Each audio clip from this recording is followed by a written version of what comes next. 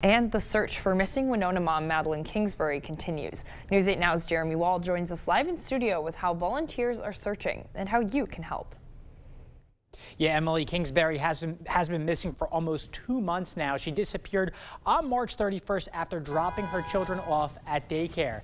Today, volunteers searched the Minnesota and Wisconsin shorelines, looking in areas law enforcement haven't been able to cover. This includes Latch Park, which was impacted by flooding last month.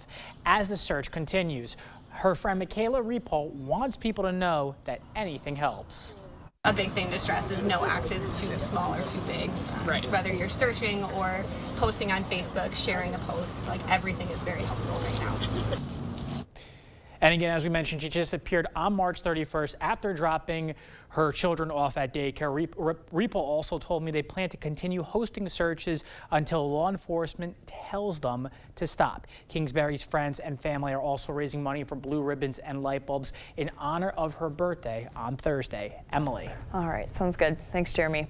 Well, a benefit for Kingsbury is scheduled for June 10th at Watoka Tavern in Winona. Anyone can attend and donate.